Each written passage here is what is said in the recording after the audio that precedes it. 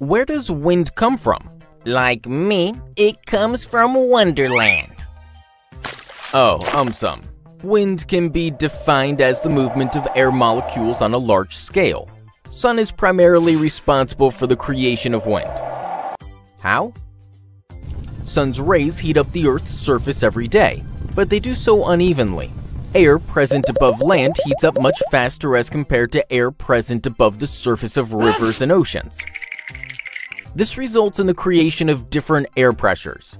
The heated air above land expands and rises up. The cooler air from the oceans rushes in and takes its place, resulting in a sea breeze.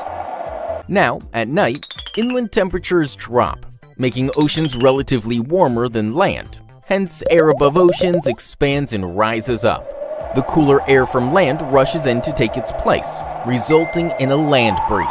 In this way, wind is born.